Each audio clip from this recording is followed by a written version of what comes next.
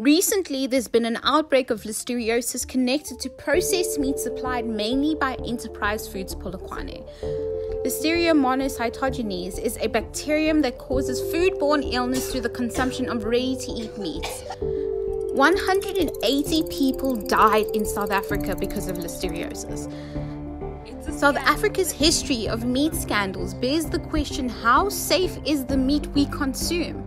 Aside from listeriosis, there was the Brazilian rotten meat scandal, whereby Brazilian meat inspectors and politicians were bribed to overlook the processing and export of rotten meat. This was a big deal because Brazil is one of the largest meat exporters. Let's not forget the 2013 issue of cross-contaminated meat found in major supermarket chains.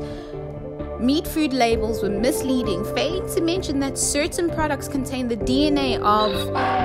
Yeah, that's a horse. Yeah, that's disgusting. The National Federation of Meat Traders have called for harsher impositions on the meat industry. The lack of interest from government to promote regulations relating to meat safety is appalling. Ask before you eat, because you might have some bad meat.